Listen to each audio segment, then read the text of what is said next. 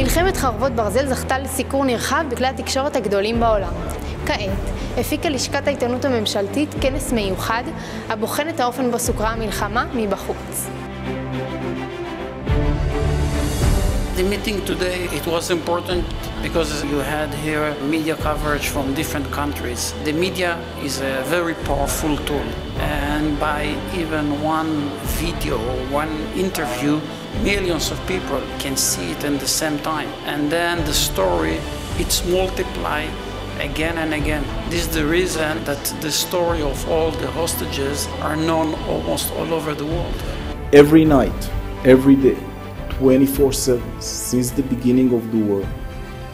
Even when I close my eyes, I see 136 faces.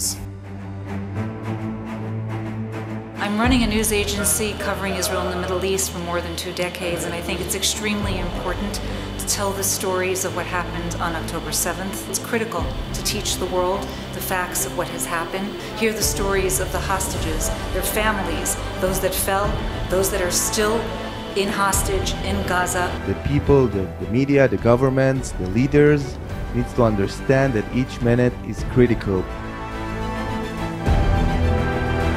I was very interested to meet the family of the hostages.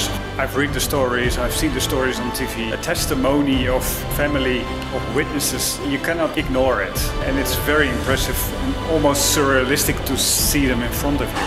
I want to be a witness of the stories. I want to be a witness of what's happening here and to show the world what's happening here. As a journalist, there's a responsibility to tell the world the whole picture and nothing but it. So being here is part of just showing up and telling the story, and that's what the world needs. Our Father in heaven, in Jerusalem, we stand united. Return our love once so brutally taken Gaza. May them return him strong in body and mind. Amen. Amen.